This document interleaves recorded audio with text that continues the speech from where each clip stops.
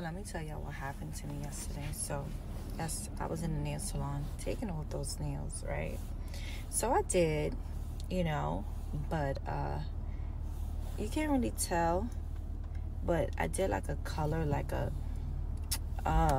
white to like a pink. It's like a light pink to white.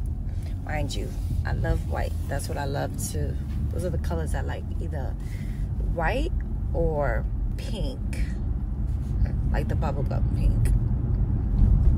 And I was taking off my hair, taking off my weave and everything, and the weave is dyed because it was black, because my hair is black, and all my nails, they turned dark, so it don't look pink or white. It look ashy. It looks terrible. So now I gotta go back to the nail salon and change the color. Mind you, these nail salons, they not cheap. They're expensive now. For like regular manicure, it's probably like $60. Now I gotta go in there and spend some more money. And so now I gotta add that in my busy day today. I gotta add that in there. But you know what? I love the pressure. I love the rush. I don't know. Everybody's like, I gotta do this, I gotta do this. It's like everybody's in order. Me? I gotta be like, I leave everything to the last minute. Not everything, was most of the time I do a lot. But I love it.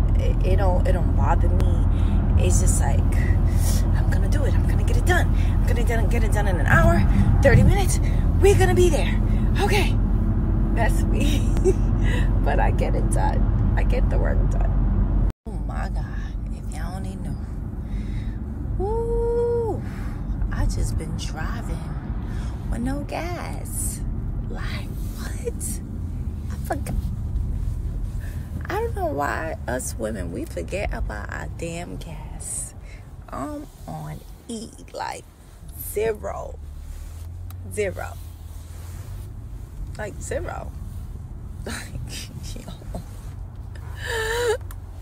Thank God I didn't look at it, because when I look at it and I'm on E and I'm on the highway, I be praying to God 1,000 times, like, please don't shut off on me.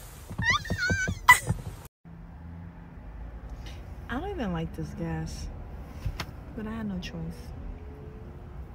I had no choice to get this gas here.